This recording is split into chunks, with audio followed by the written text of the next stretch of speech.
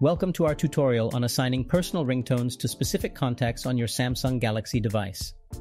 This handy feature helps you identify callers without looking at the screen, prioritize important contacts, and personalize your smartphone experience. Let's dive into the step-by-step process. First, unlock your Samsung Galaxy device and tap on the Contacts app icon. It might also be labeled as Phone with a Contacts tab. This will open your list of contacts. Now, scroll through your contacts or use the search bar at the top of the screen to find the person you want to assign a personal ringtone to. Tap on their name to open their details.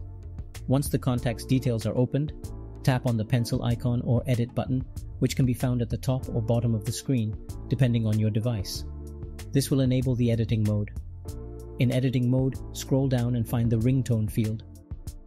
Tap on it to display a list of available ringtones on your device. Browse the list and tap on your desired ringtone to select it.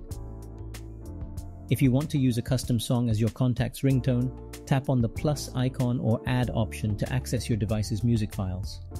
Locate and select the song as you would for a general ringtone. After selecting the personal ringtone, tap Done to save the changes to the contact. And that's it. The personal ringtone has been assigned to the selected contact. When they call you, their assigned ringtone will play, allowing you to recognize their call immediately.